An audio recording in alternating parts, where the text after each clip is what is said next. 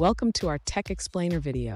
Today we're diving into a common challenge faced by many iOS developers. Our viewer has a question about presenting view controllers within a popover on iPad.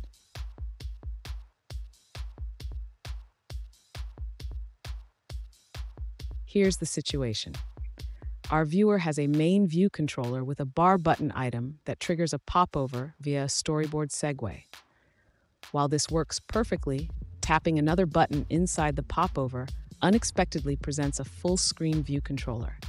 The goal is to keep this new view controller within the bounds of the popover instead.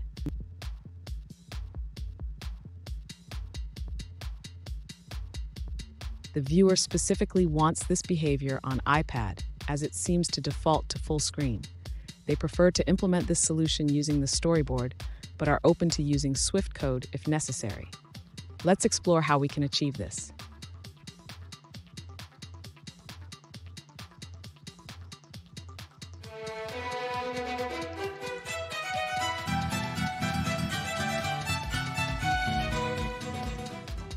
Welcome back to another technical video.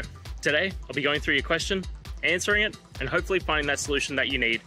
Guys, remember to stay just a little bit crazy, just like me, and hopefully find that resolution you're looking for. Now, let's continue on to the video. To achieve the desired behavior of presenting a view controller within a popover on iPad, we need to adjust the presentation style of the view controller that is being presented from the popover.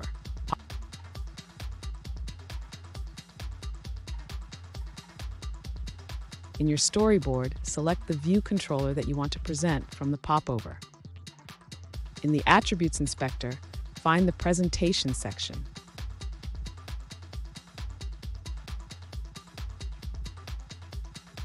Next, we need to ensure that the popover's content size is set correctly.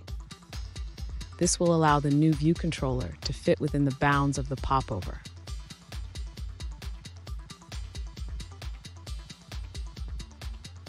If you prefer to do this programmatically, you can set the modal presentation style and preferred content size in your Xcode. Here's an example.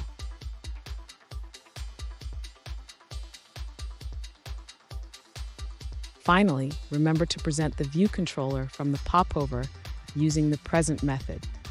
This will ensure that it appears correctly within the popover bounds.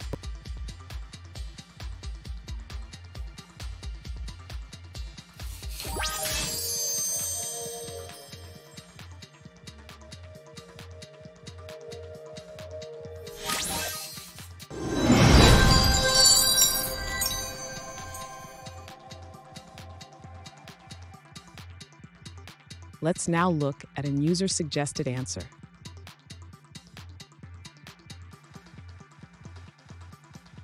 To present a view controller within a pop-up in iOS using Storyboard, start by creating a UI view controller and connecting it to a UI bar button item as a popover. Then, embed this controller in a navigation controller to maintain the pop-up state.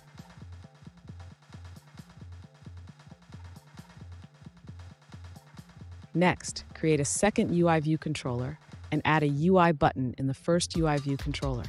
Connect this button to the second UI view controller and select Show. This allows navigation between the two controllers.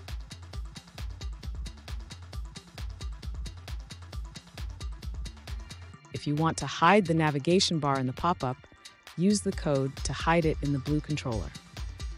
To navigate back from the green controller, implement a back button action.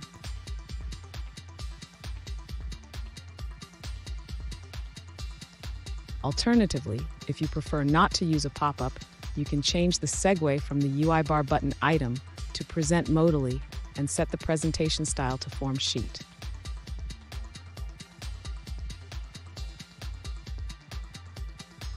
Always use a UI and navigation controller for managing navigation, even without a navigation bar, as it provides a stack for pushing and popping view controllers.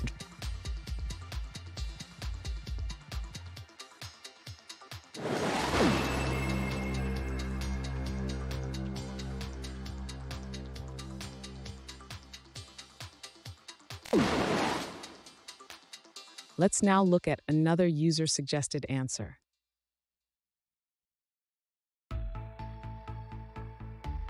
present a view controller within a Popup in iOS, you can use the Popup library. It's simple and requires just a few lines of code.